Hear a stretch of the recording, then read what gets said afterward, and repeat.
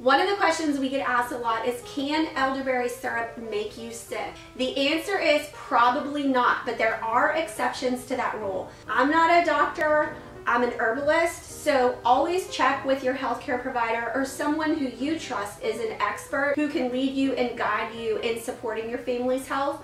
With that being said, there are two reasons why elderberry syrup is not going to be the best decision for your health. One, if you are on dialysis. Elderberry syrup is a mild diuretic, so it does allow you to clear and expel fluids. It's very mild, it's not something that is taxing on the kidneys per se, but it does have that quality. So if you are on dialysis, elderberry syrup is not going to be the choice for you for your immune system. You may look into other immune supporting formulas. Just ask your doctor what would be best, but I would probably avoid elderberry if you are on dialysis.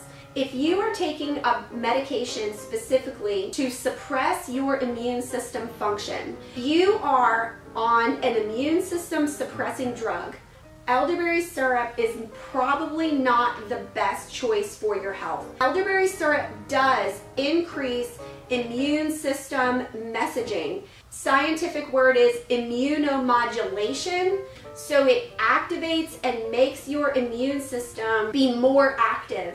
So it would be contraindicated if your immune system is working against you, which is in the case of an autoimmune condition, and if you are taking a medicine to suppress that, elderberry syrup would probably not be the choice for you.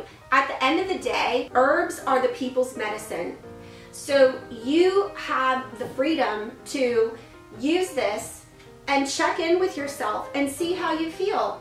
You may do fine on elderberry syrup, or you may notice, I don't really feel this great. This isn't really something that's jiving well with my body. So listen to your body and use what you feel drawn to.